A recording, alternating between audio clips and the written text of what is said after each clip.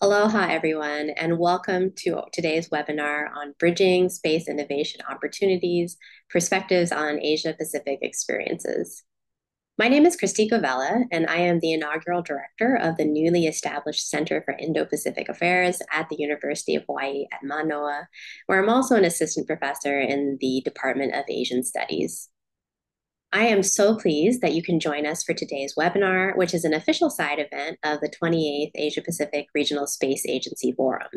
It's also the third such event that the University of Hawaii has organized in rotating leadership with the Daniel K. Inouye Asia Pacific Center for Security Studies and Pacific Forum International. All of us are located in Honolulu, Hawaii. Recent years have witnessed a dramatic shift in the center of gravity as far as space innovation is concerned. Once mainly the province of state-related actors, innovation is now increasingly led by commercial space, often in close connection with civil and military space partners. While this is a process that is already underway in leading space nations, the progress and momentum in the Asia-Pacific are mixed. Space industrial bases vary considerably across the region, and so too do the relationships among their civil, military, and commercial space sectors. Regulatory and institutional patterns diverge widely, and in some cases, they tend to lag developments in advanced space nations. So today, we want to explore different perspectives on these issues and exchange views on the current state of space innovation across the region, the evolving relationship between the public and private sectors in various countries, and what we can expect for the future of space innovation in the Asia Pacific as a whole. So we're really delighted to have an amazing lineup of speakers today. And to kick off the session, we are honored to have Brigadier General Jesse Morehouse, Deputy J5 International Relations from U.S. Space Command. General Morehouse has a wealth of experience in space policy, artificial intelligence, and space operations, and it would take me a great deal of time to go through all of his various accomplishments, so I won't try to do them justice here. Instead, I will just say that we are really lucky to have him here today to share his expertise and to give us a perspective on how the US is thinking about these really complex dynamics in outer space. So without further ado, I will now hand the floor to General Morehouse. Well, good morning, and thank you, Kristi, for the introduction, and good day to all of you from snowy Colorado. I'd like to thank the Daniel K. Inouye Asia Pacific Center for inviting me once again to be the keynote speaker at this event. It is always an honor to be invited to speak at events like this, where spacefaring nations can explore some of the complex challenges that confront us all. However, being invited back is truly a next level compliment, and I'm humbled to have this opportunity. I would also like to preemptively thank the distinguished panel who will be following me for what I'm sure will once again be the highlight of this event. Last year, I was told I could exit the event after my remarks were complete, and I'm glad to say that I did not. I see a few familiar names on the panel and look forward to once again improving my understanding of the issue at hand by way of the insightful dialogue that will follow my remarks. My task is to try and provide some jumping off points for future discussion, and I hope that in some small way my thoughts will help contribute to that goal. With that in mind, let's talk about bridging space innovation opportunities. I would like to frame my remarks by briefly describing U.S. Space Command's interests related to this topic, and then sharing some insights from my dual roles as a Deputy Director for Plans, Policy, and Strategy, with responsibilities for international security cooperation, but also influenced by the fact that I'm a member of the National Guard, and as such, a part-time soldier who also works part-time as a consultant in the space business sector. This gives me a rather unique perspective on this topic, and one I'm excited to discuss. First, some framing. U.S. Space Command's mission is to conduct operations in, from, and to space to deter conflict, and if necessary, defeat aggression, deliver space combat power for the joint and combined force, and defend U.S. vital interests with allies and partners. You will note that it is clear we recognize the command cannot perform its mission alone. Outside partners are mentioned twice in this mission statement, a key theme I will revisit in a few minutes. This mission is nested in support of our national security objectives, including the enduring objectives of ensuring the safety and prosperity of our citizens, allies, and partners. This includes fostering a space environment conducive to civil and commercial activities. Or simply put, U.S. Space Command does not perform military space operations for their own sake. We do them to ensure all responsible actors may explore the potential of space in a stable and secure environment. This is a big task, and as I've pointed out, we know we can't do it alone. Our partnerships span an enviable mix, including a large coalition of spacefaring nations, as well as civil and commercial entities. This broad network of partners has provided us with a large quantity of insights, which has in turn given us a jump start on the innovation process. For your reference, when I mention the innovation process, I'm envisioning a process similar to the design philosophy espoused by such organizations as the Stanford D School, in which innovation through a design approach is generally articulated as a two-phase process of ideation and implementation, both with an initial divergent brainstorming component, followed by a convergent refinement and scoping component. I'm a huge fan of this process and feel it is very applicable to our discussion. With this in mind, and our command's breadth of experience available, I would like to focus on two concepts that I think are illustrative of the kinds of innovation that national leaders representing space interests may benefit from exploring. The first concept is optimizing environments for innovation across military or civil relationships with industry. And the second concept is the power and challenges of international partnerships. First, how does one optimize an environment for innovation? It has been our experience that innovation environments are likely optimized when government and commercial partners stick to what they do best. This involves vision, risk, and cost. The visioning process drives requirement articulation and can be led by any entity with a need to execute a mission, whether they be military, civil, or commercial in nature. However, the visioning process benefits tremendously from a collaborative approach due to the framework of international law with national responsibilities, as well as evolving domain norms, technology maturation, and national policies which influence the requirements considerations for entities across this continuum. Initial support and the identification of potential issues ensures fewer surprises further along in the development process.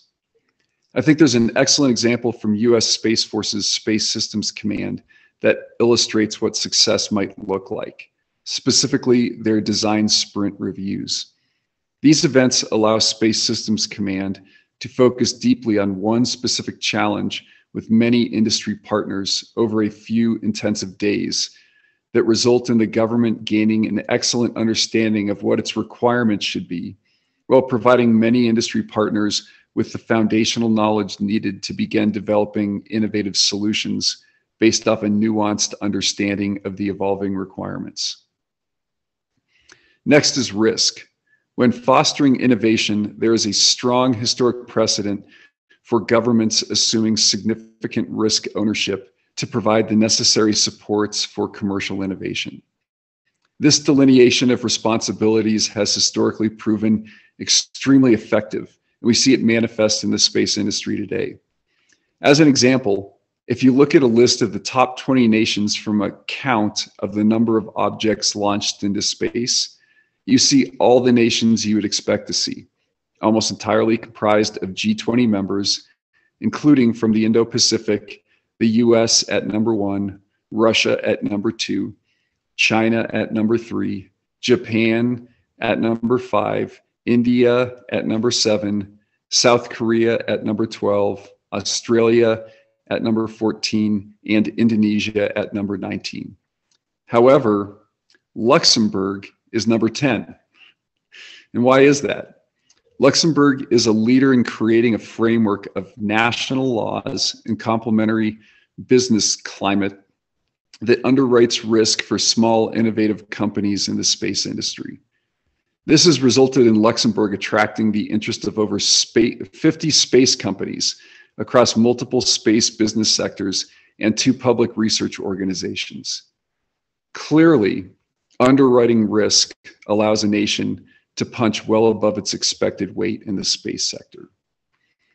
One thing worth noting here is that as innovative concepts are proven and become more commonplace, the need and appropriateness of government underwritten risk, especially for industry leaders, diminishes and should be scaled appropriately, since organic risk ownership ensures long-term organizational responsibility.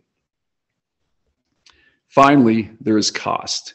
If you want to innovate, there have to be industry incentives, but that has to be balanced with a responsible use of national resources.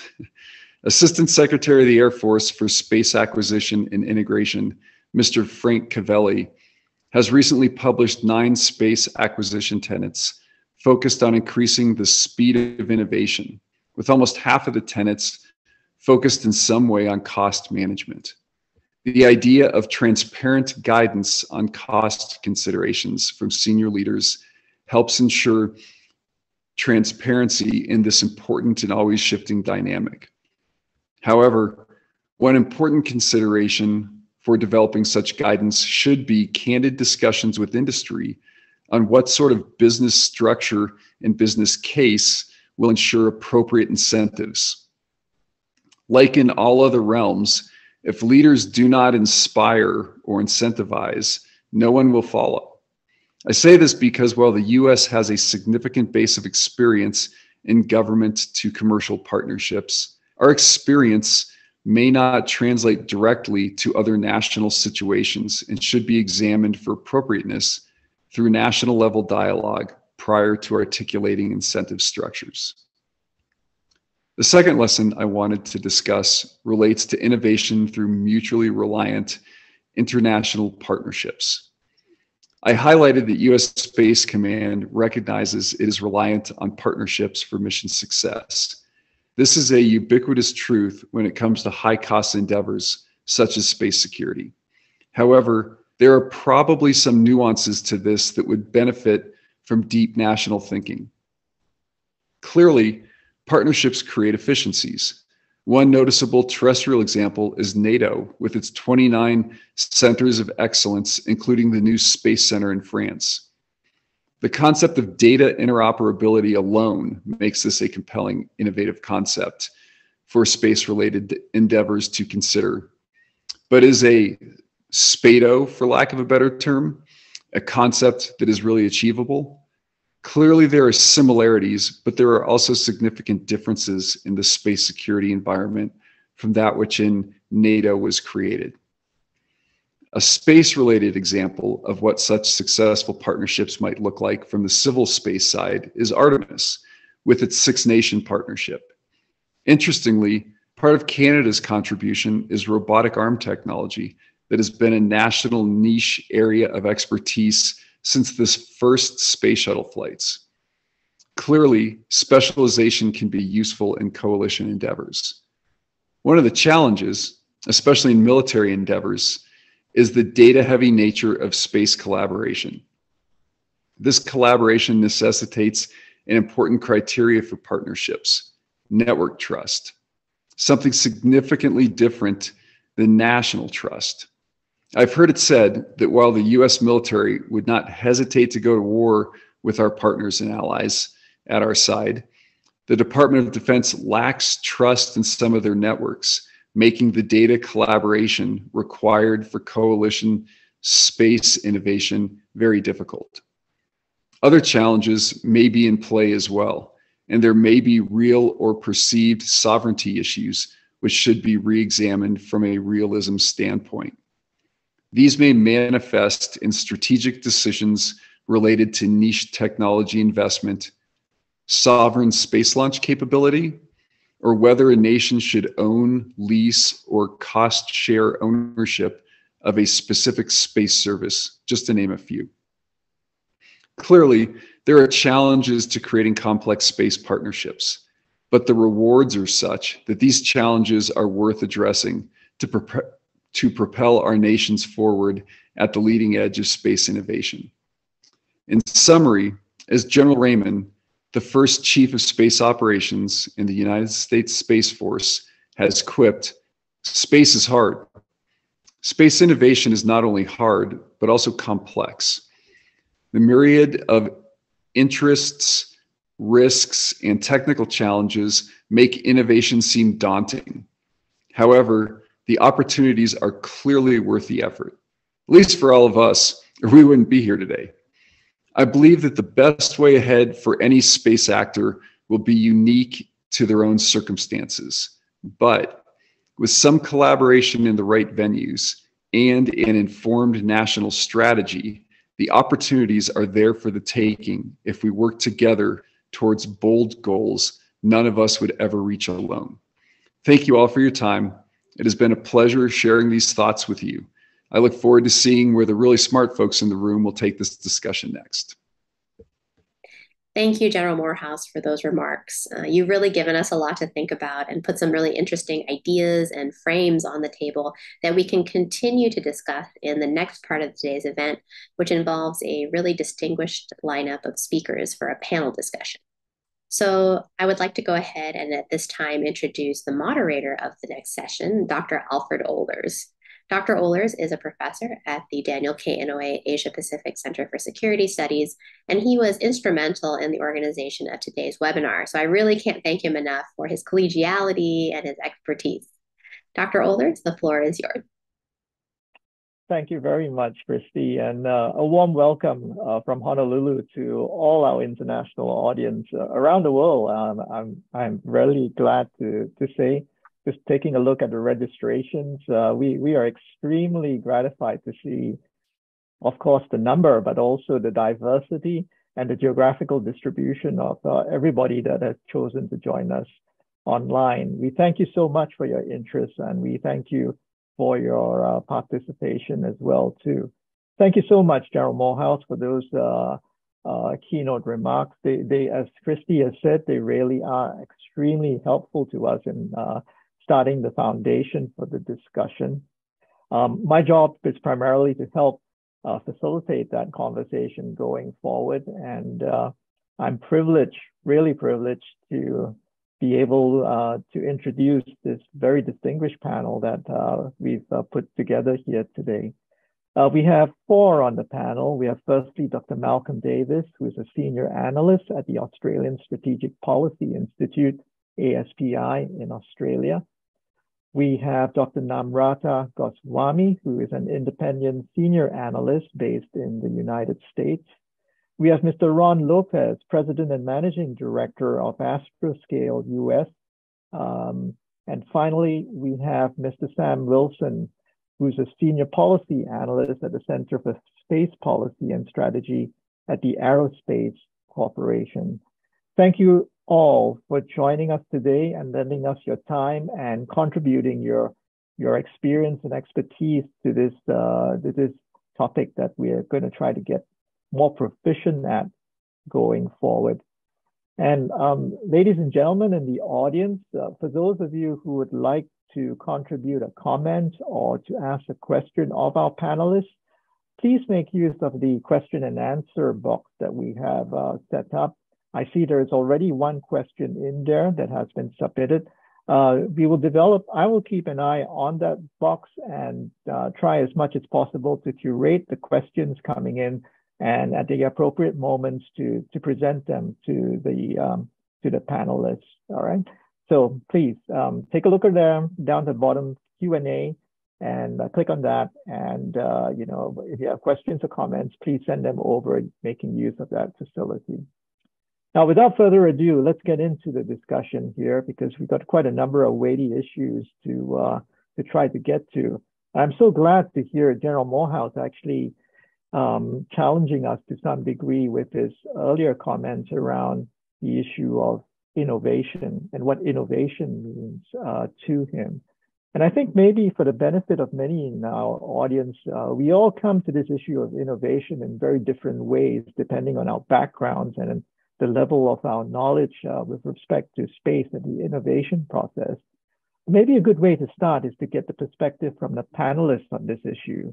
So for you panelists, let me just pose a very simple question. When you think or speak of space innovation, what do you have in mind? What are you thinking about? And I thought maybe we'll start with Sam with this question. And Sam, if you could share some of your thoughts on what space innovation means to you. Over.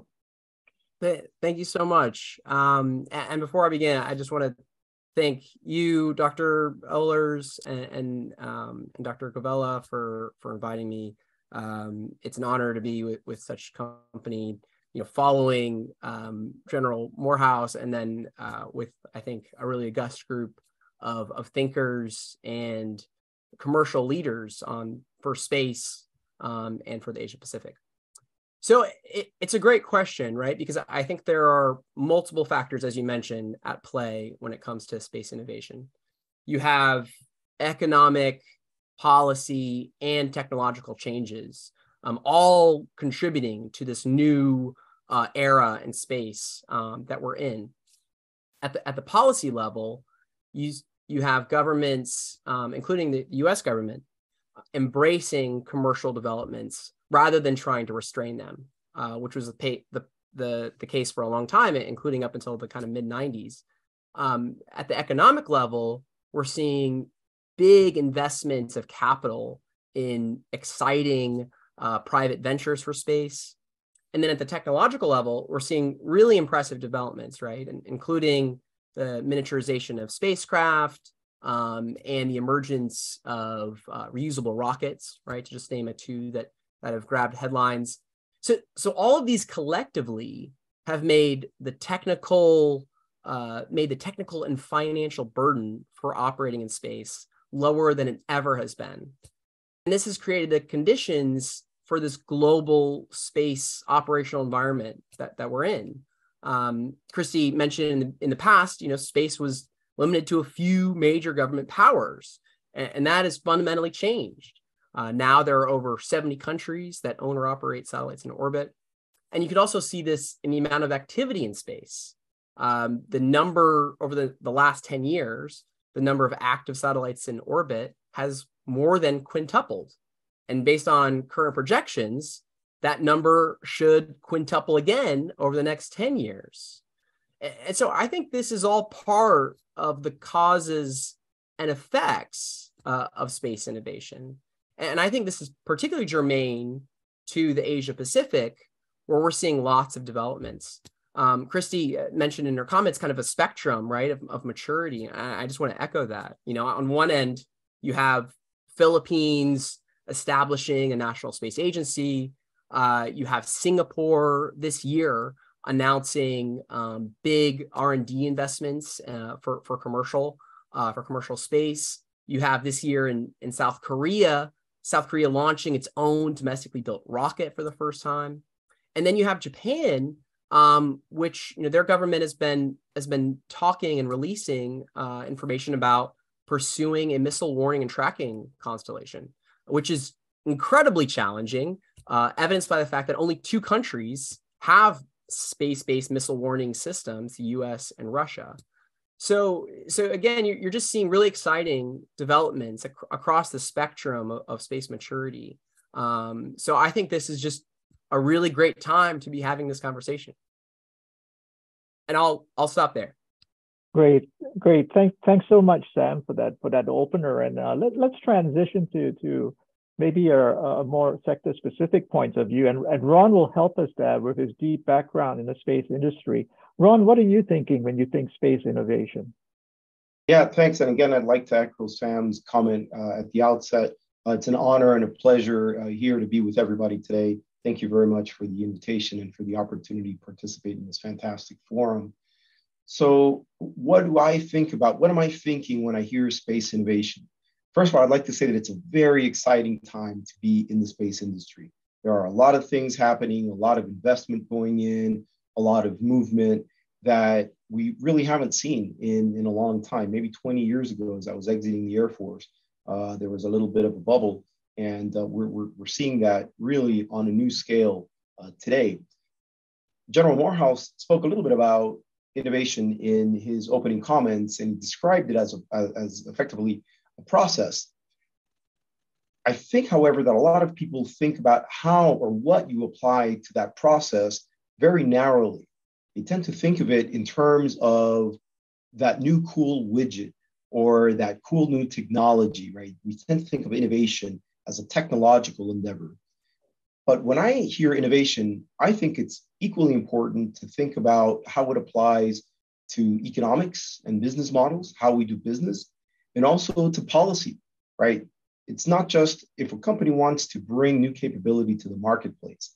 It's not enough just to come up with a new cool technology. It's equally important that we think about how to address the market, how to bring that capability to market in a cost-effective way to ensure that it's at a price point that customers are willing to pay and that we as entrepreneurs can still make money doing.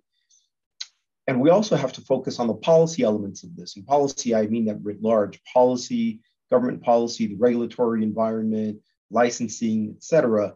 These can be barriers to companies actually being profitable. But the flip side is that they can also be enablers when done right. So when I hear space innovation, I think about new, interesting, and more efficient way of doing things with respect to technology, economics and business models, and policy. It has to be all of that.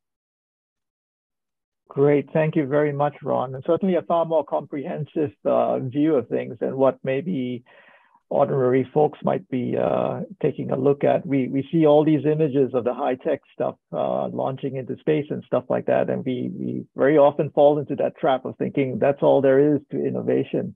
And we miss the entire backroom engineering that you pointed out that is so important. Thank you for that perspective. Now, in a way, we go international now and maybe try to get a perspective of what innovation looks like from other space partners out in the Asia-Pacific region. But I'll leave that really to our next speaker, our next panelist, to take it in the direction where she wants. Namrata, welcome. And please, Namrata, I hear that you might be heading off to an international conference soon. So what sort of perspectives are you thinking that you might come in touch with while you're away from us? Yeah, sure. So I think, first of all, thank you for having me again. It's a great honor and to be with such a great panel and to have such a great keynote speaker. Thank you for setting the frame. So I think when I think of space innovation, I think of space innovation as a policy, a technology, a regulatory framework that is introduced that did not exist before into the space environment. And that changes the game of how you actually use a technology, look at a particular policy, or utilize a regulatory framework. So for example, if I think about space technology, one of the innovating and actually game-changing technology is reusability, right? So when you had reusable rockets, it actually had such a spillover effect that now China has declared that it wants a reusable rocket. India just came out with a space policy focusing on reusability.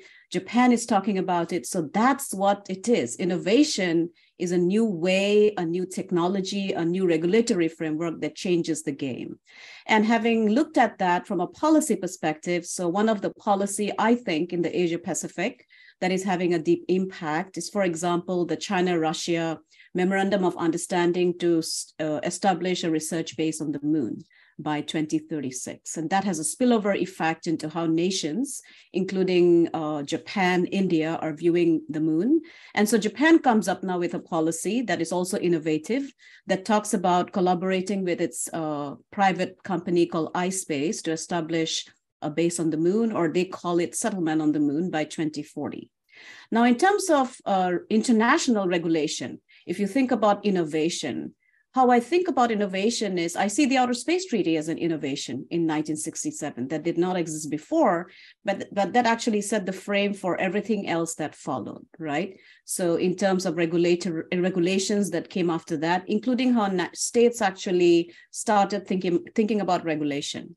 Now, in terms of commercial, private enterprise and organizational change, I think in the Asia Pacific, there is something that is happening that is astounding. So for example, India just in 2019 completely changed the way it does space and started establishing a concept called New Space India Limited that goes away from state-focused space agencies and programs to becoming more about the commercial sector. And in fact, this year, India just launched its first privately built rocket into space, which is called the Vikram rocket by Skyroot Aerospace.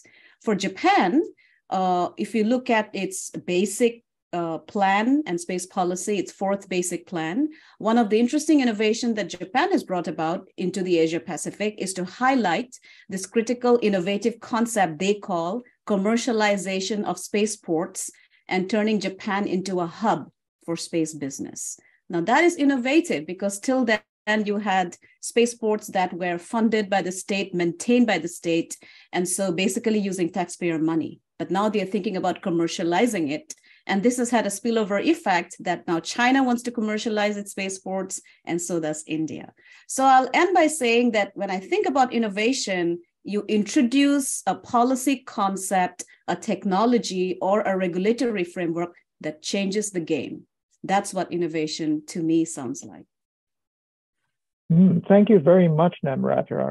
I was only half kidding about, what I was asking, but you really have hit the nail on the head there by raising the bar on the discussion and introducing this international dimension to it as well too.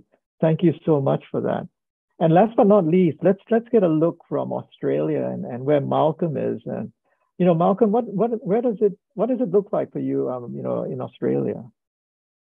Well, thanks, Al, and it's great to be back at this event. The last year I did it, I was in the midst of another space conference, so I had to find a room to connect that was reasonably quiet.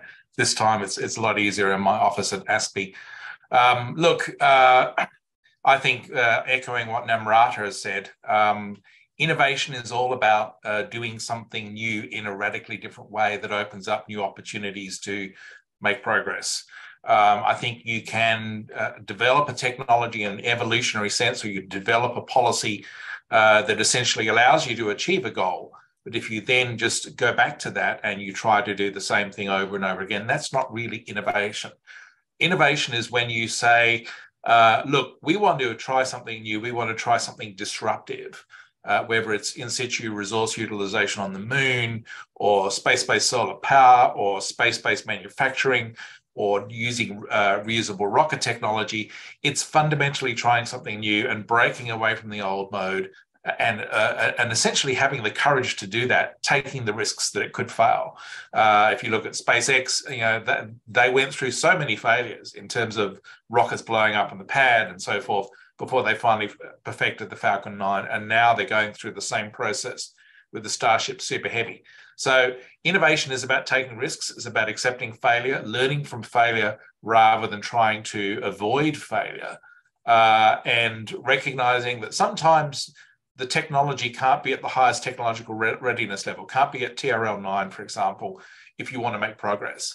And I think when you look at what's happening in Australia, we've gone from a country that essentially was quite content from essentially the end of the 1960s through to, say, about 2015, was quite content just to rely on others to provide space capabilities for us. We've gone from that passive dependency through to becoming an active participant in space in terms of actually building satellites, building launch vehicles, positioning ourselves to launch Australian and other countries' satellites on Australian launch vehicles from Australian launch sites. And so that to me is an approach of innovation that is new, but we have to keep on going and we have to be prepared to take risks. And so our support for the Artemis project in terms of the Moon to Mars initiative that's being run by the Australian Space Agency leads us down that path where we're going to be forcing ourselves to do new things and take risks. And I think that's really critical. So all the sort of technologies that have been mentioned already by my other panelists, I think are highly relevant. We'll go down the path of reusable rockets. We'll go down we're already going down the path of small satellite technologies, space manufacturing, on-orbit refueling and repair, is something that we're clearly going to get into. It's about identifying those new focal points or focal paths in the next generation of space capabilities and embracing them rather than being risk averse. And I think that's the key point.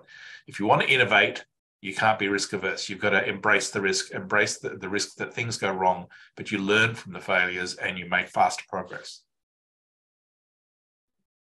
Great. Thank you very much, Malcolm. We have one question on this issue of innovation from our audience, and I'd like to direct this question to Namrata and to Ron, because I think that the both of you will be able to give us some diversity and perspective on this.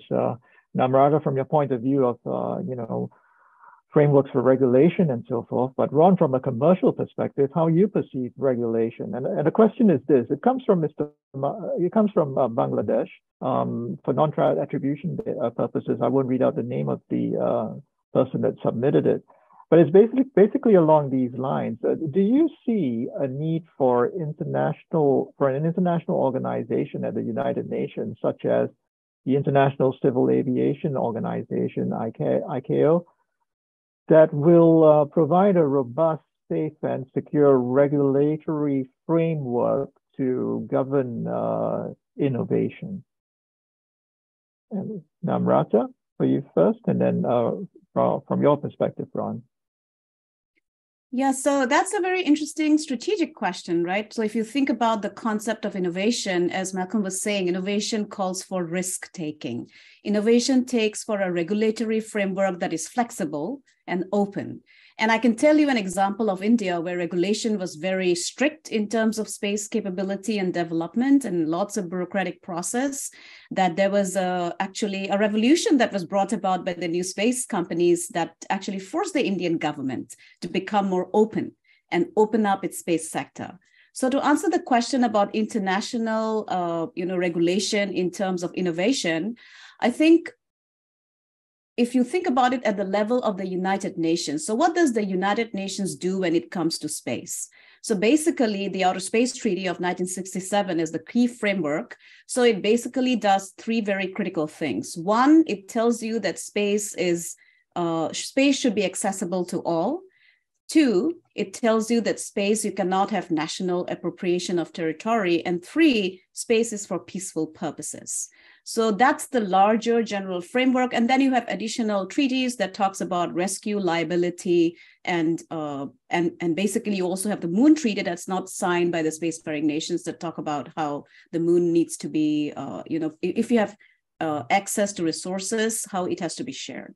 But as I said, that's only signed by 18 nations. So at the UN level, I do not see, and my panelists might disagree with me there, I really do not see how the United Nations can regulate innovation itself happening within countries, right?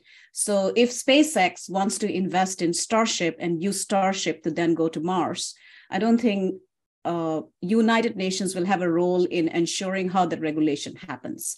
Where it might have a role is how that innovation then affects how a particular state might behave, or how the private entity that is registered to a particular state can be held responsible if something goes wrong, right? So it's a very strategic question, but I don't think the United Nations has a direct role in regulating innovation in terms of space technology.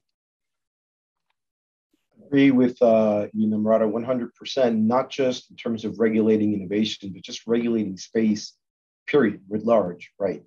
So I'd like to say at the outset that a lot of people think that people in business absolutely detest any kind of regulation across the board, right?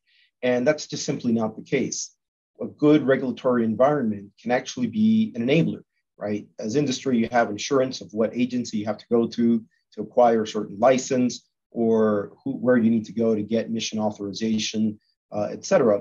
And also to ensure that all of the players, whether they're commercial or otherwise, are being good stewards of the resources that we have in space, because the environment in space is really just an extension of the environment that we have here on Earth.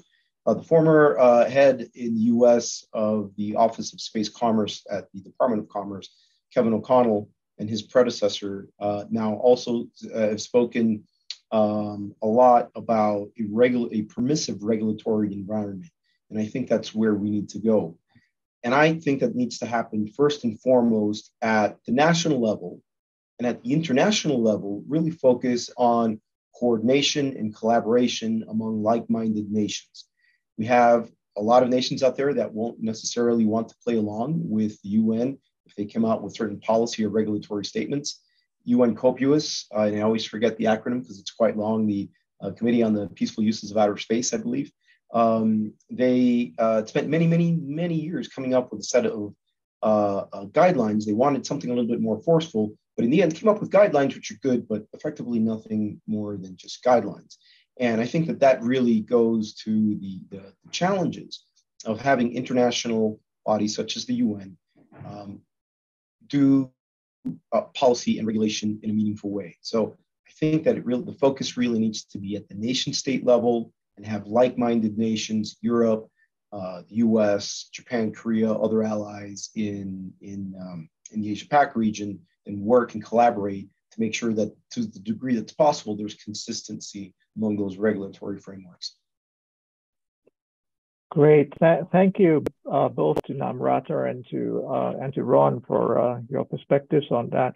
We have time to take one more question, and I'm going to take the liberty as moderator in combining two questions that came through on basically the same sort of theme here. And this was partly a lesson learned from maybe the recent COVID pandemic that has afflicted all of us, where we saw to some degree the unwelcome appearance of COVID nationalism, vaccine nationalism, and those sorts of aspects here. And Ron, you kind of maybe triggered this because in your comments about like-minded nations working together, when we're taking a look at space innovation, is there a risk of space nationalism intruding into this question? And, would this impede international collaborative efforts going forward? I'll put this to Ron, but then maybe Malcolm, you would like to jump in and answer, provide your perspective as well too. Over to you both. Yeah, so I'll keep my comments brief because I'm interested to hear the perspectives of my colleagues here. But I think the short answer is yes, absolutely yes. Nation states are always going to enact policies and pursue programs in space that are aligned with broader national strategic objectives, right? It's a lot of, in terms of the programs that nation states fund, a lot of taxpayer dollars that have to be spent in a responsible way. And so that you have policies or pursuit of programs that are aligned with broader national strategic objectives is both necessary and just a matter of fact. The problem, that's not a problem. The problem comes in when you have the pursuit of certain national goals that run counter to established norms of behavior and treaties that already are in existence, whether or not, as Namrata pointed out, nation states have signed up to them, right? So when you take a national policy objective and you're funding it and you're collaborating with other like-minded nations, such as under the Artemis Accord, that's great. We can achieve things together that you can't achieve alone. And there's a little bit of national pride in what every country is doing. And I think that's a positive thing. It's when you do things that run counter to that create a space environment that is less safe than, or you are pursuing national objectives at the exclusion of what other nations are doing in space. That's when it becomes a problem. Yeah, I would add to that. I mean, I think space has been militarized from the very beginning. It's not a peaceful sanctuary that sits serene and untouched by geopolitical competition below. You're seeing space used for military purposes right across the spectrum of military tasks and missions, and it's more vital than ever in terms of how it supports and enables joint integrated operations in the modern battle space. And that's only going to increase, particularly as we become more dependent on a wider array of space technologies, including small satellite mega constellations to support Internet of Things and connectivity. We're already seeing, for example, Starlink supporting the Ukrainian military in its fight against the illegal invasion of Ukraine by Russia. So where does this go? I think that even though there will be obviously benefits in terms of commercial space activity, opening up the space frontier for space resource utilization and exploration, you're going to have the national competition occurring as well. And that's going to occur right across the board from low Earth orbit all the way out to cislunar space. And so I think that that's just the reality. We just have to accept that. We, as well-meaning and as we might wish, the legal and the diplomatic efforts to try and regulate and constrain space weaponization ultimately won't work if only a certain portion of countries actually sign up to it. If our opponents, if our adversaries don't sign up to it, and it's important to note that recent attempts to get China and Russia to sign up to a voluntary ban on testing of kinetic kill direct descent ASATs has failed, then they're going to go ahead. And you are going to see, I think, nationalization leading to space weaponization. And that's just the reality. So how do we respond to that? I think we try our best in terms of diplomatic and legal and regulatory approaches to try and constrain or narrow the opportunities for weaponization. But we also back it up with effective deterrence by denial and deterrence through resilience, through space control, to actually drive up the cost of utilizing space weapons to the point whereby it's not in the interests of those states to actually use those weapons, either because they're not effective, because we have deterrence by denial or deterrence by resilience. And we can also impose cost on them through political and economic means. And at that point, I think you start to get to the point whereby maybe we could sit down with the Chinese and the Russians and say, look, space weapons are not achieving anything for you. So let's actually talk about some confidence and security building measures. Let's talk about constraints. That's what we did with nuclear weapons during the Cold War, where we sat down with the Soviets and say, it's not in anyone's interest to have an uncontrolled nuclear arms race. So let's actually pose some constraints and some limits. SALT 1, SALT 2 didn't work.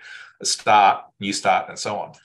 So that's the process I think we need to go, rather than hoping for the best when it comes to the legal approach and the regulatory approach that somehow everyone will play by the rules. I don't think they will. Great, thank you very much, Malcolm, and thank you, Ron, as well too for your comments there on that question. In the interest of time, we do have to move on, and I'd like to return to another sort of theme that is quite important in the discussion about space innovation. And it was something that Kristi mentioned in her opening remarks, and General Morehouse as well too hinted at this in this discussion of how Spacecom is interacting with various partners to include the commercial sector. And this comes to the issue of how there's an impression held by many now that, at least in the leading space nations of the world, the center of gravity in space innovation has shifted across to the commercial sector as opposed to the state-led sector. And I think while fair comment for the advanced space nations, it's maybe a much more mixed picture when we take a look at the Asia Pacific. I want to get the panel's views on this. If we're looking at the Asia Pacific, is it fair to say that such a process is underway as well? And if it is underway, a shift towards the commercial sector, where is it happening, and why or why not? In the case of those nations where it's not getting any traction. So we've got a representative from the commercial sector here in the shape of Ron. And I thought, Ron, I'll throw this question to you in terms of how you see things happening in the Asia Pacific region. Over. Yeah, absolutely. It is a trend that is absolutely happening in the US and Europe. And I believe in Asia Pac as well. I mean, I'm a perfect example of that. I head up a company here in the US called Astroscale US. We are a subsidiary of Astroscale Holdings, which is a Japanese company. right? We were founded in Japan 9 years ago, and we now have subsidiaries in the US, in the UK, as well as in Israel. Namrata mentioned iSpace, another company which stood up to do lunar-related robotics. And they have offices here in the US and in Luxembourg as well. There's another company in Japan, Hitai, that is doing space robotics. And they have also, they're in the process of setting up shop here in the US. And I can name a few more. Of course, I'm more familiar with the Japanese examples, but Sam mentioned his comments earlier. There's a lot of good work going on in Korea, a lot of good work and technology building going on in Singapore and other places. So why and why not, and why in these places? I think that has to do with the amount of capital, investment capital, available in these different markets to fund entrepreneurs who want to start new companies. And that, the amount of capital available in the market, is in turn affected by the size of the market itself and the return on investment and the ability of companies to pursue business in other countries, which of course is hindered, as Malcolm mentioned in his answer to the previous question, by national objectives. You also have the regulatory environment that we've spoken a lot about already. And also it depends on government, and they're willing to take on risk. I think underwriting risk was the term that General Morehouse used in his opening comments. All of those things impact the amount of capital available in the market, which of course in the larger markets, you have more capital available, smaller markets, less. And that sort of impacts how industry, the rate at which industry is growing throughout the region. But it is a trend that I think is going to continue. Great, thanks very much, Ron. And I'd like to invite Namrata to follow next and provide some perspective on this. Over to you, Namrata. Yeah, sure. Thank you, Al. Actually, that's a great way to actually understand how Asia-Pacific nations are actually aspiring to develop their commercial sector as well. And I think it's happening because one way you can see that it's happening is organizational change, right? So usually when you want to understand it from an empirical level, you have to look into what kind of policy documents that they have put out that support the commercialization of space and develop their own commercial space industry. So one example is, of course, the major spacefaring nation in Asia, China.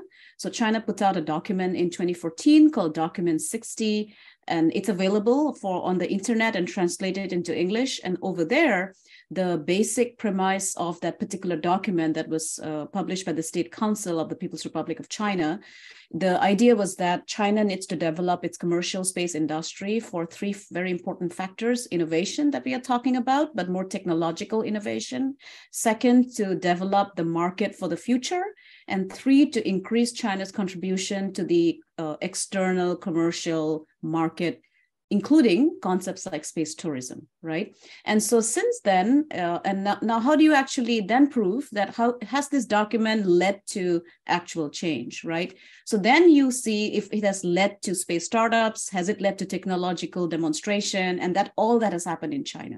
So you have new companies like the Chinese iSpace, you have Landspace, you have Link Space, Galaxy Space, that's building concepts like satellite internet, which is going to be a game changer in Asia, given the fact that several areas do not have connection to fiber internet. They already have launched rockets to orbit. So that's demonstration for you. The other spacefaring nation of India also, as I said before, have started changing its organizational structure and in fact have established two different interesting organizations. One is the New Space India Limited, that is completely devoted to developing India's commercial space sector, but also InSpace that actually helps in collaboration and funding. Now, this is the other critical dimension. Nations in Asia are starting to fund and develop the base for their commercial space sector. So giving taxpayer money so that space startups can actually have a prop to develop. SpaceX would not have made it without NASA contracts. And so that's a very similar trajectory that countries in Asia are following. Now, we've talked a lot about Japan. So let me give you examples from Indonesia, Singapore, Malaysia, Pakistan. They're also starting to think about space innovation, as well as developing not just their commercial space sector, but also taking advantage of their location in the Asia Pacific. Indonesia is a great example. So Indonesia is one of the oldest actually space-focused country in Asia. with the longest surviving space agency. And so recently, Indonesia put out a statement under President Widodo that said that Indonesia is going to use its closeness to the equator to then develop their commercial space industry and also develop concepts like their own rockets in the next 20 years. They have already started funding that through commercial partnerships, and also to see if they can actually collaborate outside of Indonesia. For example, the president of Indonesia called up Elon Musk of SpaceX and requested him to come to Indonesia to help fund a spaceport, right? So you can see these changes happening beyond just the major spacefaring nations of China, India, and Japan with independent launch systems to those countries that actually are starting to also showcase through their programs, their projects, their interest in commercialization of space. Great, thank you so much, Namrata, especially for listing out for us, a wider range of examples of this happening. I'd like to turn now to Malcolm. Malcolm, would you like to add something from Australia? Well, I think Australia's example is we have completely skipped the step in the process of having a government-run space agency that builds the rockets, recruits the astronauts, trains the astronauts, flies the spacecraft. We don't do that. Our space agency's role is to support the growth of commercial space in Australia, to grow that sector, to increase the number of jobs, to increase the prosperity of that sector. Obviously, they develop space policy, but they do so in collaboration with the commercial sector and also with the Department of Defense. And they also engage internationally with fellow space agencies. So, unlike NASA or the European Space Agency or JAXA or any of the others, we've kind of skipped that step of having a national space agency that starts by doing space exploration. We don't do that. We have the commercial space sector that really takes us forward. And I think that's a really important step because it fast tracks our ability to get into the innovation cycle, to actually make faster progress, to contribute more directly to national space capabilities, be they for defense and national security or for commercial and civil activities, and also to engage with international partners. So you have, for example, Southern Launch, which is operating the Whalers Way spaceport near Port Lincoln in South Australia that is planning to launch launch vehicles that are being built by a Taiwanese company operating in Australia called AT Space. I think that Australia seems to have recognized and learned from history in the sense that there's no need to go down that state-run space program route. You can just go straight to a commercial space sector and actually gain second mover advantage from that process. And I think that's where we're headed in the future. I don't see us ever going down the path of essentially relying on the state to do everything. And I don't think the space sector is set up that way here in Australia. Great, thank you so much, Malcolm. And Sam, I've saved you to last, Sam, because I know you've just gone on this mega tour through the region. So give us a few travel stories about what you've seen. Yeah, absolutely. I'll try to add. I was in Seoul a couple of weeks ago. I work closely with our international partnerships team, and we're working on a profile on South Korea and in Singapore. The Seoul trip was for a conference, but I think more broadly that there is a lot of stress, and you're seeing this in Asia Pacific, and you're hearing this through all these examples, right? There's a lot of stress on this traditional model of space development, right? The traditional model is, governments. Government-driven investment, and now I think you're seeing these models of governments thinking, how can we attract commercial companies? And I was really glad that General Morehouse brought up Luxembourg, because that they are a perfect example of how to attract commercial space industry to your country. Kristi Bradford actually a couple of years ago had a really good paper on that.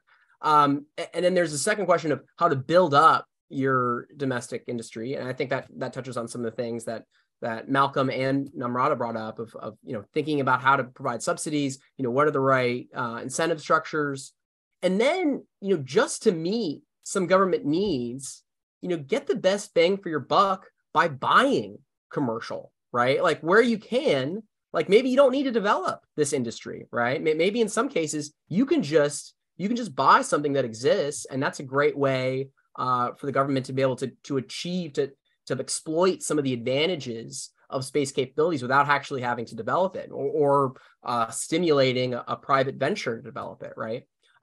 So, with Singapore, they are, I mentioned that they're doing a lot of R&D directly to promising commercial companies. They're partnering with domestic companies and foreign companies. And I think that's really interesting. They're also just procuring available imagery, right? Which again is a lot cheaper than building up your own electro-optical satellite constellation. South Korea, something that they're doing, and there's just so much focus. You can't talk to us about South Korea space without talking about commercial. So much focus on trying to transfer technology from CARI, from their development, from their government development to industry. And all the policies they've released over the last couple of years have been focused on trying to encourage and stimulate private sector development. So I just think there's going to be a lot more attention on these alternative models rather than the sort of traditional model that a lot of the wealthy nations started with, right? I mean, now, yes, U.S. is starting to think about how to exploit commercial, but for a long time, it was just this traditional model. And certainly there's going to be, the hybrid is probably going to be what you want. You want a little bit of all these things. But I think, countries are now trying to be more strategic about what that combination looks like, because you have, such promising examples in the commercial world to draw from. Thank you, Sam. And Sam, don't go away, because we have a question from the audience here that I think maybe you could start off providing an answer to. And it comes from Mongolia. You were in South Korea. Mongolia is just a short plane ride away.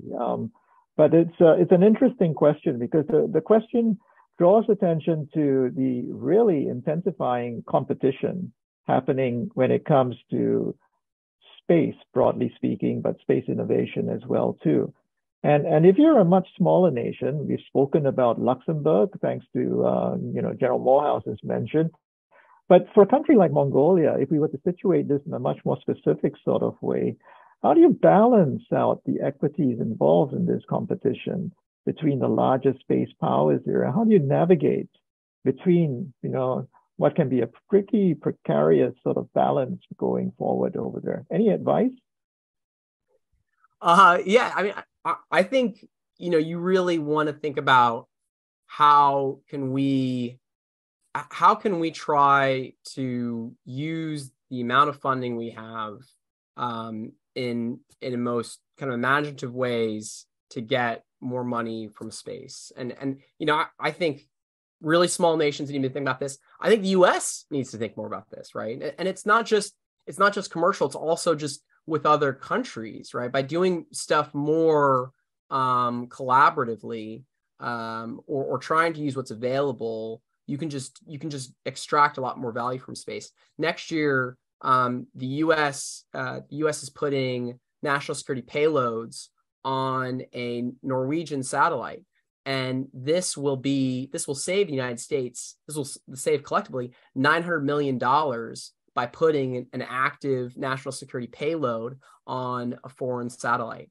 The next year, the U.S. is gonna do this with Japanese positioning, navigation, timing satellites. They're the QZSS satellites, and that's going to be a foreign satellite and a foreign launcher. What's amazing to me is that we haven't done this before, right? Like, this saves so much money. There's so much value here, and so whether it's with foreign countries or whether it's other companies or using what exists or using what's free, right? Like this is the way to try to do as much as you can in space. So I think that piece of advice exists for Mongolia. It also exists for the United States. Right. Thank you very much, Sam. And Malcolm, you're looking very pensive and you're thinking deeply about this question, I could see. So, from a point of view of Australia, interacting particularly with many smaller nations out there in the space game, what words of advice might you give? Look, I think the advice is, sort of find a friend that's a rising space paradigm yes, I'm unashamedly promoting Australian space here. Find a friend that is a rising space power and work with them. You know, one of the things that we've talked about, for example, with the Southwest Pacific, is how can these small Pacific island states get space capabilities to help them deal with such challenges such as climate change, or help them to do national development. And, you know, we're developing small satellite technologies, we're developing sovereign launch. There's an opportunity for them to work with us to develop capabilities for them and bring their people into our space sector so that they're developing expertise and skills that they can then go back and help develop their own country's space sector, even if it's the ground segment. But, you know, we can provide that space segment to them in the same way, for example, that the United States supplied the space segment to us in the last few decades. Because we weren't in a position to develop it ourselves. Now we're a space power, we're developing our own sovereign capabilities. We can do the same thing for these smaller actors. So I do think it's about, you know, sort of picking your friends wisely, recognizing that, you know, sometimes you don't want to necessarily throw in with a major actor like China that has all sorts of strings attached to their space Silk Road type concepts. So, you know, sort of, I think that's important, is working with other countries of like-minded interests and essentially developing space capabilities with them. And most importantly, not just being a passive receiver, but actually becoming involved in the process of developing space, understanding space. Yeah, Malcolm, if I may quickly, because I think this Mongolian example is really interesting, because a few years back, I was listening into a Space Advisory Council meeting. And what was fascinating was that there was this group, a commercial group in Mongolia called Mars V, that is building a tourist experience of how it would be to live in Mars by taking the desert of Mongolia, right? And what is fascinating is that they actually then started collaborating with the Mars Society, including Dr. Robert Zubrin, who's written the book, The Case for Mars, excellent book. I would recommend it to anyone. And so Zubrin then went there, and what he discovered was that this were not just a few young Mongolians. They actually had membership from cabinet members, bank presidents. So the whole country was behind this particular space project, right? And then they went on to have a great musical number called the Star Wars Jedi Fallen Order by The Who. So what I'm saying is that what you see here is fascinating. The Who is a Mongolian heavy metal group. If you've not heard them, you should. And so I think my point is that what you see here in this country is that you have a small group that gives the idea to the society that space can be a way for. And so if you look at the mission of the group, it's fascinating. They talk about the renewable space economy, contribution of Mongolia to utilize its own location, geography, to then engage with that space economy and to build tourist experiences. And then finally, to collaborate with like-minded actors across the world, right? And so that's what I would advise to small nations, that you should take advantage of your culture, your young, innovative professionals who actually are global in mind. And you can even use your music to connect to the world, which the US does very well through its popular culture, right? Star Wars, Star Trek, huge influence on the world. So I think that's the advice I would give. I was influenced, so you can imagine what that could do to billion or millions like me, right? Who can then reach out to them. Okay, I'm not a metal fan, but please do send me the details and I'll check them out. Oh, that is wonderful. You know, I never dreamt I'll be on a panel as innovative as this one, but this really takes the cake. Namrata, and I knew I always count on you to pull in something that is really different and out of the box. So thank you for that intro to a Mongolian heavy metal band. But hey, you know what? Some of these comments here actually signaled another sort of direction that I thought would be useful to explore for our audience, because we're essentially talking about constraints here to some degree, but then also opportunities. And I thought that it might be really helpful if we got the perspective of panelists on what you see to be some of the main inhibitors or enablers of space innovation in the Asia Pacific. And, if we're looking at places like Japan or India or Mongolia as well too, what's that magic combination of structural relationships, incentives, policy, or regulatory frameworks that actually could help foster a kind of an innovative sort of culture or climate and help innovation move forward? And I thought, Namrata, because you've inspired me with your mention of heavy metal and stuff like that, I'm gonna push this in your direction first, Namrata. Thank you. Yeah, sure. So I think if I think about what inhibits innovation in space in general, as well as international partnerships or in the Asia Pacific, the one thing that comes to mind is what Ron answered, which is the nationalistic aspect of space as well. So if you think about how the space programs are conceptualized, including how the commercial sector has been activated, there's a lot of nationalism, and also by that a connection of space to national security. And because space is so much connected to national security, sometimes that could lead to inhibition in terms of that magic when you're talking about, right? In terms of building that space innovative structure.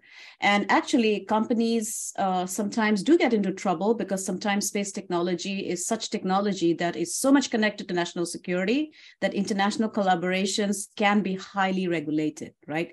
Just think of the United States International Traffic in Arms Regulation. I mean, ITAR, if you talk to my colleague with whom I teach at Arizona State University, Kevin O'Connell, he would tell you that American companies have got into trouble for not really understanding the implication of ITAR. And space startups sometimes do not have that lawyer capability or can employ lawyers that can tell them what the implications are. So in the Asia Pacific, I think that is one of the inhibitors in terms of when I think about space innovation, because it's so much connected to national security that could lead to dampening of that commercial spirit. And so example is India. India took so long to push for space and space innovation because it was seen as a very niche technology. And there were concerns that if you open it up to the new space companies, this kind of technology might get proliferated without consent, right? And so the second inhibitor, I think, despite the fact that there is a huge push for this, is national level regulation that actually meets your international obligation. Almost all nations in the Asia Pacific they have signed the Outer Space Treaty. So they are treaty obligated. And if you see the articles, it says that nation states are responsible for the behavior of commercial actors in space, which is also the Liability Convention. And so the absence of very clear national level regulation can create inhibitions as well. So India does not have a national level regulation. China has not come up with a national level regulation. And so recently I was very impressed. Now that's the magic. I was very impressed with Japan because Japan is, I think, the first Asia Pacific nation to come up with a clear level national regulation guideline for how do you give ownership in regard to space resource utilization. So in December, they came out with a space regulation that clearly established lines of authority. The final license is given by the Prime Minister of Japan. And the first company to actually get that license is iSpace. And iSpace, in case they're able to extract resources on the moon, is going to sell it to NASA. So that's the proof of concept, right? So that's the second, I think, inhibitor I see that can once basically addressed could lead to the magic that we are talking about. And finally, I think one of the biggest issue in countries of the Asia Pacific is funding, right? So if you think about commercial space sector, Indonesia as an example, several of my colleagues who are very excited and want to establish space startups then cannot get the funding for it, right? Because first of all, the major funder would be the state, and the level of funding that exists in the US through venture capitalism or seed funding does not exist in some of these countries for space. Might exist for something else, but for space, it is still not there. So that could also create those kind of hurdles to the space economy taking off. Having said that, there is a push for such a sector to be developed. I think I would give it another 5-6 years for it to mature to the level where the US and other nations are. Wonderful. Thank you so much, Namrata. And I'll turn to Malcolm next. Malcolm? Yeah, allow me to echo Namrata. ITAR it's the big barrier to everything. And I don't think it's a case of getting rid of ITAR, because clearly there needs to be some sort of regulation on accessing sensitive US technology. It's a case of dealing with the overwhelming bureaucracy and the bureaucratic process that is associated with putting in requests through ITAR to get access to information or technology. It's just so cumbersome and overwhelming. So I think that what the US could do is actually sit down and look at get its own house in order in terms of ITAR, and actually update those rules and regulations and the process to make it easier for key partners and allies to work with it. We have the same problem. It's not just sort of small states. It's about key US allies and partners that can't access critical US technologies for our own national security that then helps the United States out. So this is an issue that I think is well past time that needs to be addressed in terms of resolving ITAR. I think the second point that certainly we're facing, and I'm sure that other states will face in the region in terms of an inhibitor, is risk aversion in terms of failure. People have this perception that space is really expensive. They think in Apollo mindset, it's hundreds of billions of dollars to do space. In actual fact, the cost of space is going down so much that Elon Musk is talking $10 million per launch for a Starship Super Heavy at some point. But there is this perception that space is risky and it's expensive, and so over-regulation then kind of stifles progress and makes it almost impossible for small to medium enterprises to actually be successful. We have that problem here in terms of defense technology funds and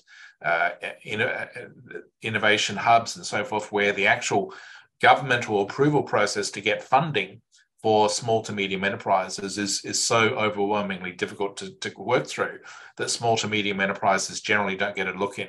And so what happens is that governments tend to automatically turn to overseas primes, the big aerospace companies, for major contracts, rather than giving small to medium enterprises the chance to actually achieve things and deliver government contracts. So I think that we ourselves here in Australia, and I'm sure the same is true for other countries, need to actually look at how we deal with areas such as space in terms of providing incentives and opportunities for small to medium enterprises to actually compete effectively for government contracts to deliver capabilities.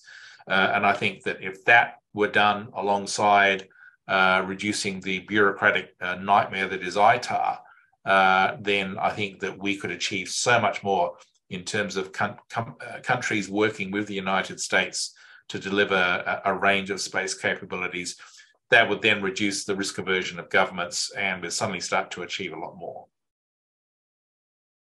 Thank you very much, Malcolm. And I'd like to direct the question now to Sam. Over to you, Sam. Thanks, Al. Yeah, for enablers, I think thinking about, and this is now like I'm going to go contradict everything I just said, but the government still has a role, right? And I think making sure that we're paying enough attention to the policy side of this. The government has a role not just in letting commercial flourish, but also encouraging it, incentivizing it. I thought what Namrata said about SpaceX really should be foot stomps, right? Like that is still, like, we're still not at the situation in which this space economy is flourishing in the absence of governments, right? Governments are still providing most of the money going into space. And so that there is a real role for governments, including for the Asia Pacific. I think about, just to take a non-space example, like autonomous cars, right? Like we've been talking about autonomous cars for a really long time, but it wasn't until DARPA created those challenges that you actually like really saw the industry take off. So there's just a lot of partnership opportunities, I think, between commercial and the government for space that are going to be necessary, especially if some of this big capital that has gone into space maybe dries up. Which I don't think it will, but the situation is obviously evolving. The other structural challenge I would mention just broadly is thinking about, for countries in the Asia Pacific, thinking about this relationship between the United States and China, I think is going to be something that countries need to consider, right? There is some countries are in this region are really reliant or have very close economic ties with China, but may have security relationships with the United States. And I think this is, you see this with the CHIPS Act passed in the United States. There is something happening, and it's going to be challenging, more and more challenging, I think, figuring out how to maneuver those relationships. So that's something that I don't have a solution, but I think it's something that countries really need to be strategic about. And it's going back to Malcolm's point about picking your friends wisely, right? And figuring out, what you want for the long term for your partnerships in this domain. Thanks very much, Sam. And last but not least, let's have a view from commercial space. And Ron, over to you. Great, thank you. Can you hear me?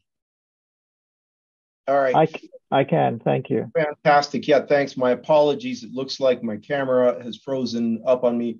Although usually when this happens, I'm usually caught in some very unflattering pose.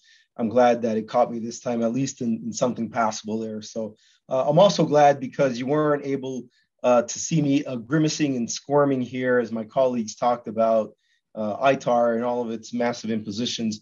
You can only imagine that as the president of a U.S. subsidiary of a foreign-owned company with a subsidiary ourselves in Israel and partners in the UK, that it is something that I live and breathe every day. And so I agree with all of the points that everybody has made. In the interest of time, I think that instead of rehashing some of the same ground, I'll focus in on something that hasn't been mentioned yet, supply chain robustness. And sort of drawing on Sam's comment there earlier, not only is this an opportunity to shore up a critical challenge that we have across the globe, but I think it also presents an opportunity for international collaboration. We talked earlier about taxpayer dollars going back into countries and geo-return and countries investing in their own industry, and that's all well and good. But right now, we have a situation where even in the US, with the space industry as massive as it is, that you have some critical components that are only made by one supplier or two suppliers. And if there's any hiccups, somebody gets the flu or something, now all of a sudden your program is at risk, costs go up, schedules get pushed out. I really think that I spent last week at the Aerospace Industry Association's Board of Governors meeting in Santa Barbara. And this is a hot topic, something that a lot of my colleagues there spoke about, the importance and the necessity to really shore up our supply chain. And I think that what I'm going to propose to a lot of my colleagues here in the US is that we need to think more broadly about using the great capability that exists in our partner nations, our treaty ally partners around the world, and tap into the resources and the capabilities they have there. Somebody at the outset mentioned Canada specializing in robotic capabilities, right? From an economic standpoint, this makes a lot of sense, right? There's comparative advantage in other places where you can tap into an ally's capability to deliver that capability cheaper, which in the end is a win-win kind of a phenomenon. So I think that that's one area that is currently an inhibitor because everybody's faced with supply chain challengers. And I think that if we do it right, not only can it be an enabler of space, but of better and more robust bilateral and multilateral collaboration with our allies. Thank you very much, Ron. And, I'd like actually to pick up on that point that you just mentioned there about supply chains and robustness of those supply chains, because we do have a question from our audience here that kind of speaks to the robustness and resilience of the commercial sector to disruptions coming in outer space. Whether these are natural phenomena or whether they are generated by accident or by practices such as anti-ASAT testing and stuff like that. I mean, how will the how can the commercial sector stay resilient and robust? Because these sort of outliers, to some degree, disrupt the pattern, the norms associated with space, and also disrupt important norms around insurance in space. Ron, do you want to take a stab at this, and then perhaps somebody else on the panel would like to as well? Over. Sure. A topic that's near and dear to my heart. Astroscale is an on-orbit servicing company focused on space sustainability. The company was actually founded originally specifically to tackle the problem of space debris. And here, when I say space debris, I'm talking about large objects, defunct satellites and rocket bodies, not the small stuff. So I think there's a couple of different answers. There's the technology answer to that, where companies such as myself, Astroscale, and similar companies around the globe are developing technologies and bringing them to market to address the problem, right? We have right now a satellite on orbit that's demonstrating the ability to dock with satellites with a docking plate and bring them down at their end of life. We're launching a mission next year that's going to inspect a rocket body for JAXA to set up a follow-on mission to go and bring that rocket body down. So bringing technology to market is one aspect to it.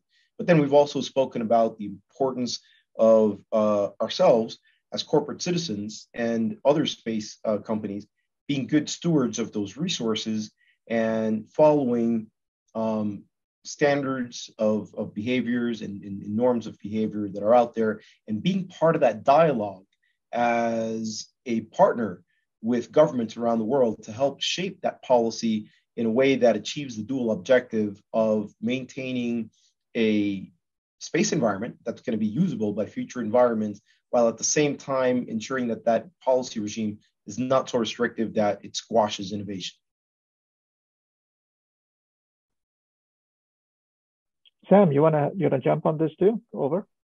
Yeah, thanks. I think it's a really great question and a great issue. You know, it's one of this idea of how to use commercial space systems in a crisis or conflict is one of the real focus areas in U.S.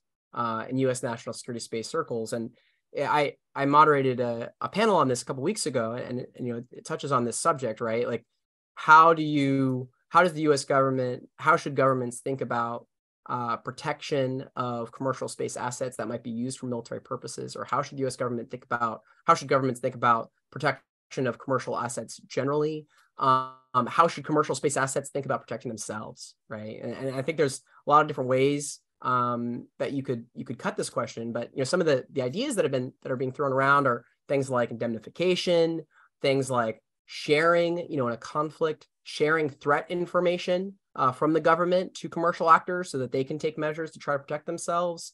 There's also things like, you know, the commercial space actors might take different steps. They might ruggedize, right? Like they may change their operations. I mean, I think about ships, you know, that merchant vessels after World War I or during World War I, right? Like they learned to ruggedize themselves in various ways. So there's a lot of ways to kind of pull at this question, including, you know, going back to the earlier comments from General Morehouse. How is the U.S. Space Command thinking about defining, you know, this mission of its to protect the domain? Does that mean also protecting commercial actors that are being used for military purposes? Does it mean U.S. commercial actors generally, right? Like these are all questions that I think governments and commercial players are going to need to grapple with, because, you know, space technology is inherently dual use, right? Like, and I think you hear a lot about, oh, we need to kind of separate civilian and military space technology. It's like, well, that doesn't make a lot of sense to me, because, you know, positioning, navigation, timing is really crucial to civilian life. It's also really important for military forces. Satellite communications is obviously really important for civilian life, also really important for military forces. We use imagery for detecting pests for farmers, right? But we also use it for military purposes to identify, you know, when Russia is compiling forces at the edge of Ukraine. So this, you know, the dual use of space technology is really important aspect of it that's going to mean that it's always going to have military applications. So we need to think about these questions of protection and ruggedization more than we have been in the past. Over. Thank you very much. I would add in, I would add in, we need to think about this at two levels. On the first hand, we need to think about the growing reliance on large numbers of satellites, mega constellations in the LEO to GEO environment in the coming years, for everything from Internet of Things through to broadband in the sky, through to pervasive Earth observation, and all the impacts that has on the evolving way societies and economies work. So if we start to have incidents of either use of ASATs or space debris or solar flare events, then we have to have a way to sustain our space infrastructure in that region, because otherwise our economies and our political systems and our societies start to fall apart very quickly, and that could generate insecurity and instability that could then lead to conflict. I think the second level of thinking about this is perhaps in the next 20 to 30 years, is as we extend our presence out to cislunar space, and we start to do economic activity around the moon and on the moon, and including space resource utilization, space manufacturing, and so forth, we add a whole new dimension and level to how we need to protect things out there. And when you look at, and I know Namrata has written about this, which rather well, when you look at how the Chinese think about the moon, they think about the moon very much in astroeconomic terms, whereas we think about it in purely in terms of science, technology, stepping stone to Mars, and so forth. So we're going to have to start thinking about how we protect infrastructure, including satellites, including lunar bases, including access, all the way out to cislunar space in the next 20 to 30 years. And that's a much bigger task than even thinking about the challenges of ASATs and space debris in the LEO to GEO environment. So we've got our work cut out for us. And I think part of the solution, I think, probably is some sort of collaborative approach to monitoring space situational awareness, space domain awareness, all the way out to cislunar space. I've just been reading, for example, the new National Cislunar Science and Technology Strategy, and that talks about that. So I think we're heading in the right direction, but the task in front of us is quite massive. It dwarfs even the technical aspects of getting out to the moon. It's just how do we manage a space economy that extends not just in the LEO to GEO environment, but all the way out to cislunar space. Thank you, Malcolm. And, mentioning Namrata, before you can comment on this question here too, but I wanted to put to you, Namrata, a question that came from our audience. And, this kind of draws attention to the fact that the new space economy relies to a great degree on startups and smaller companies, kind of a very kind of innovative sort of culture here where not all contributors necessarily subscribe to very high standards of security of information and things like that. And what might happen consequently is keeping in mind the dual use nature of many space innovations, what might happen if some of these space innovations might fall into the wrong hands, criminal hands, for example? Do we need to take into account these risks to international security when we push forward in this manner with our efforts at space innovation? And as well, could you comment on some of the things that have just been discussed? Over to you, Namrata. Yeah, sure. So I think, so I also just finished reading the White House Cislunar strategy. I think what is interesting to see is that in that particular strategy, the US finally, Malcolm, seems to be awakening to the fact that the moon could be for economic development, right? But it's not as forceful as the Chinese concept on the moon, right? It's still a little bit of reticence, but at least they talk about economic development about 10 times in the document. So I literally counted how many times they did it. So I think in that context, what becomes clear is that the Biden administration is pushing for commercial partnership to develop cislunar space domain awareness. economic development, reusable lunar lander, as well as a launch structure that is not expendable and expensive like the Space Launch System, right? Which is $4 billion a launch, $94 billion for the Artemis program, if we continue with this particular structure. So having said that, I think coming to the discussion in terms of commercial space and what they are interested in and what could go wrong.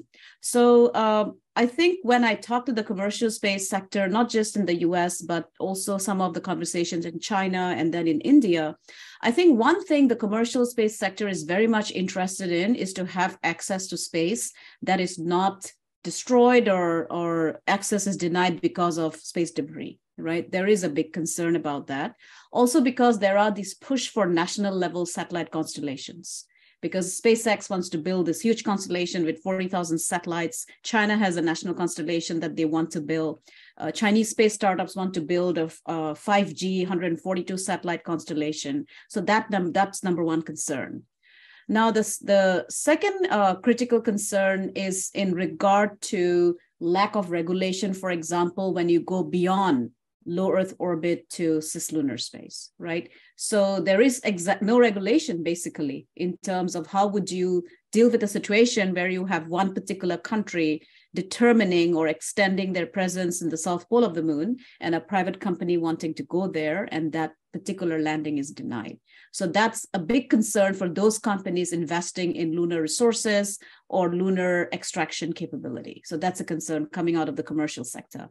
In fact, what is so interesting is that I think one thing that we also need to recognize is that many of the state-based funding and regulations have happened because of the push from the commercial sector. So the very fact that the US had a US Commercial Space Launch Competitive Act of 2015 that gave American citizens and companies the right to extract resources and keep it is because of the lobbying of companies like Planetary Resources, right? That pushed for it and wanted such regulatory framework. And so finally, to your question about what could go wrong, I mean, it is very true that space technology is dual use and space startups sometimes, because of a lack of understanding of that implication, also I have noticed that it's also because of a lack of an ability to have a good legal team that explains to them the implications. Or if you think about the environments we are in, even as academics, policymakers, and entrepreneurs, right? And Ron can actually, maybe he can relate to this. I have been to conversations, for example, in California, where you have a lot of the space startups, or in conferences that are mostly about entrepreneurial space development, where there is a lack of understanding of the national security implications of space, not because of lack of trying, but because that's not their focus. The focus is to develop the technology, right? And so because the focus is to develop the technology, then there is this push for international collaboration without realizing sometimes that that international collaboration might be that if you collaborate with a private Chinese space company that is completely directed and funded by the Chinese military, that things can go wrong, right? And it's not because there is a lack of understanding of another country's structure and how the particular country's space ecosystem may be actually conceptualized and who is actually leading it and who is directing it. The final point I'll make is that there is this bigger concern I have that we tend to mirror image, right? Because we live in an open, democratic, innovative system where lines of leadership, ownership is clear, we assume another country might have the exact same mechanism, right? And that's why there is also this final lead of understanding how another country is configured as well, especially those countries that are not led by democratic systems. So I think I'll end there. And if Ron has something to add, I would be delighted to hear. Thank you. Yep. Thank you, Namrata. Ron, for maybe a minute or two, over. Yeah, I think you hit it right on the head. I mean, it's a concern. I don't know that there's any solution to it, but I think Malcolm addressed it in his comments earlier about how space has always served national security purposes from the beginning, from the inception, right? And so, yeah, it's just a matter of companies being aware and tapping into the resources that they have to make sure that they steer clear of any potential pitfalls. Like Malcolm said, right, ITAR is a huge issue. but it serves a useful purpose, right? And so it's just a matter of ensuring that those regulations are not just encumbering, but enabling industry as well.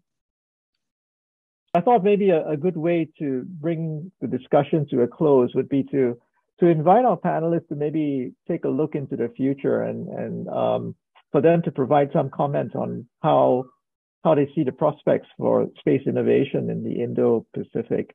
Now, I think all of us that joined this webinar today are of an optimistic inclination. We wish well for the Asia Pacific in the future.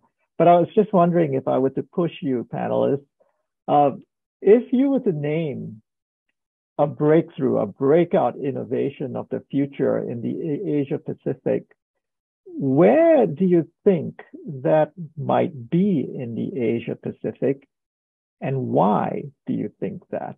And if you could spend maybe a couple of minutes for each panelist, I'll be really interested to hear your views about the future. I'm going to push this to Malcolm first. He's thinking very, very hard. Well, look, I think that the pull comes from the moon, in the sense that we're talking as Artemis 1 is orbiting in distant retrograde orbit around the moon. It's laying the basis for further missions. I don't think Artemis, as it's currently configured, is the right way to go. It's not a sustainable approach, given Namrata quite correctly said $4 billion a launch for SLS, one launch per year if we're lucky. That's not a sustainable basis. But I think whilst we all applauded the success of the Artemis 1 launch, what we're all waiting for is Starship Super Heavy to launch, which is at $10 million a launch, probably once a month, if not quicker than that. So I think that the breakthrough happens if the lunar frontier opens up in 10, 20 years' time. We have a permanent human presence on the moon doing space resource utilization, science and technology, sort of a space-based industry, an astroeconomic sphere that is emerging around the moon, comprising all the major space powers. Suddenly you get an incentive for all these Indo-Pacific states to want to be a part of that. Australia is exactly the same. That's why the Australian Space Agency has the Moon to Mars initiative, because we want to be part of that future. And I remember as a young boy, I watched Apollo 11 on the TV in Adelaide in black and white. And I thought that was interesting. But then a couple of years later, I went to see 2001 Space Odyssey at the cinema. And I thought, that's the future I want. I want to be part of that, where I can go to the moon whenever I want. I think we're finally catching up to 2001, and I think within 20 years, we'll have that future. And I think if we have that future whereby commercial space can actually open up that real high frontier and actually enable us to exploit the moon and the cislunar environment, a lot of states in the Indo-Pacific region are going to want to jump on board that. And that's where you're going to get the innovation. You're going to get that pull from the moon for states here on Earth to say, we need to be part of that, not just states, but also commercial actors. So you get new commercial companies appearing in the Indo-Pacific region that need to be part of that new frontier of human economic activity and human civilization. And of course, the moon is one step along the pathway to Mars, and also going further out. But I think personally, the moon is far more important than Mars, because it's the moon that gives us that permanent presence in space, that gives us that space-based economy, not Mars. So that's where I would see it. I think the moon is the starting point. Great, thank you very much, Malcolm. And Sam, you love this question, Sam. So come on, let's hear your thoughts on this. Yeah, I appreciate the question. I'm going to answer it in much more mundane terms than Malcolm. Stay within the Earth. I may be biased because I was just there and I ate so much delicious kimchi, but I have a hard time thinking of a country that is poised for a greater leap in space than South Korea. This is a country that was a relative newcomer to space, and it still has a very small number of satellites on orbit, but there's just all these different, I think, factors coming in that are all really promising for South Korea. As I mentioned, this was a crucial year, right? They launched their domestically built rocket for the first time. They also launched their rover for Mars. As I mentioned, they have really ambitious plans for their commercial. They're aggressively pursuing commercialization. They have really, really ambitious plans for their national space program, including developing their own positioning, navigation, timing satellites. If they are developing that, they will be one of this very small select group of countries that has its own PNT systems, India, China, Russia, the United States, and then the European Galileo program. So a small group, and there's some of the commercial ventures. Hanwha has plans to put up 2,000 satellites into orbit for a LEO SATCOM system. They're a country that's extremely technologically advanced, and they're also a country that is wealthy. And this is, Al, I'm getting into stuff that you know better than I do, but they're a wealthy country that is, even given its size, is growing at a pretty high rate compared to other wealthy countries. So, this year we're probably going to see some changes within their national space program. The country's rethinking their governance for how they make decisions, and how kind of the civilian military research gets split. But I think it's a really exciting time for South Korea, and I'm excited to see what they do next. Great, thanks so much, Sam. I knew that that the food would have got to you, and I'm a simple man. I'm a simple man, so kimchi does it. I'd like to hand this over now to Ron. Ron, where do you think things are going to be happening over? Yeah, I agree with Sam, right? A lot of great technology and innovation coming out of Korea. Clearly, a lot coming out of Japan as well. There's Astroscale US Inc, which I mentioned earlier, among others. And we have a lot of relationships and engagement throughout the entire region. So that's, I think it's going to continue to grow. In terms of the market segment, answering the question from the market segment perspective, I don't disagree with what Malcolm said earlier, but I think that there are some interim steps between where we are now and where we are 20 years in the future, where the moon is colonized and getting to the moon is routine. And I think that that's space sustainability enabled through on-orbit services. I really believe that on-orbit servicing, offering services to other satellites to help extend their life, be more sustainable, be reusable, right? Why are we going to bring debris down and let it burn up in the atmosphere when in the future we can take apart satellites, use those precious metals on them so that we can do manufacturing in orbit, manufacturing on the moon, those kinds of services, rendezvous proximity operations, the robotics that goes into docking that allows us to move things into different orbits, move them out to cislunar orbit, refuel and reuse satellites. I really think that that's going to underpin the growth of this trillion-dollar space economy that we often hear spoken about. Thank you very much, Ron. And last but not least, Namrata, what are your thoughts on this? Yeah, sure, Al. So what are those breakthrough technologies that might change the game, and where is it happening and why? So I think one breakthrough technology is space biology. And so reproduction in space, which China has showcased us in 2016 through their mice embryo. They were the first country to do that, where some of the embryos actually developed, and they've given you the images.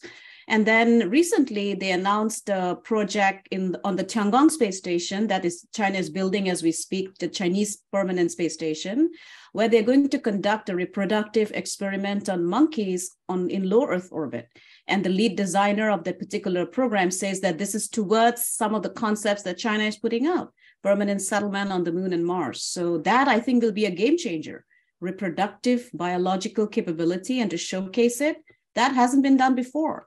The second technology where I think things will completely change is if China is able to demonstrate a kilowatt level power beaming as they want to do by 2028 with space-based solar power. If they are able to do that, that is going to change the world because of the revolutionary impact of that capability, right? In terms of accessible to renewable technology 24 hours. I think the second game changer is Japan's recent announcement that they want to create spaceports like airports, where you build an entire ecosystem of space tourism, space passengers actually enjoying access to space and having facilities, not just going to a beach and looking at a rocket going off, but an entire ecosystem and infrastructure, right? So they want to turn Japan into a space hub. They call it the space hub for Asia Pacific. And that's a model that's, interestingly, a country in the Middle East like United Arab Emirates is also adopting in terms of building the UAE into the Middle Eastern hub for such a capability, right? So innovation is, when I first started, I said innovation is not just about technology. It's about narratives. It's about policy. It's about regulation.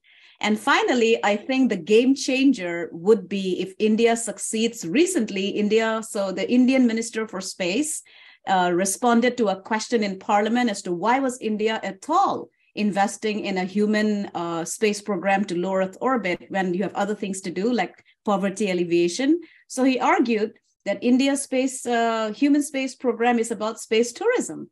So if India succeeds, you might see a future where the cost of a ticket, which is $52 million today, believe me, it's that much, is going to come down because the access to space will be based on reusable rockets, which India hopes to clinch by 2025.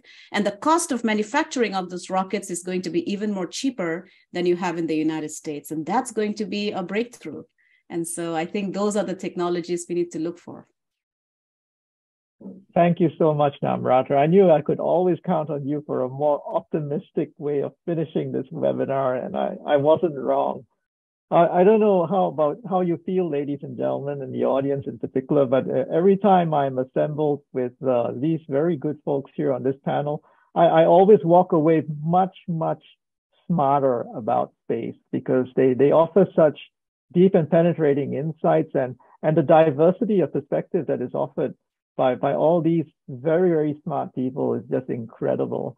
I say it again, I never believe I'll learn about heavy metal in Mongolia, but I did so today. Quite apart from that, I picked up so much knowledge from everything else that was offered by these panelists. I hope you will join me in virtually offering your thanks to these panelists for their time and their expertise. We deeply value it, and we look forward to staying in touch with them on future occasions and perhaps future events as well too, looking into this. For those of you in the audience that very generously gave of your time, and especially those that contributed questions to the Q&A box, and I did not get to your question, I must apologize profusely. Time is of the essence. We try to get to as many questions as possible, and I've also taken the liberty of crunching questions together to make sure that we try to get as many as we can. But if I fail to do that, that's entirely on me, and I apologize for that.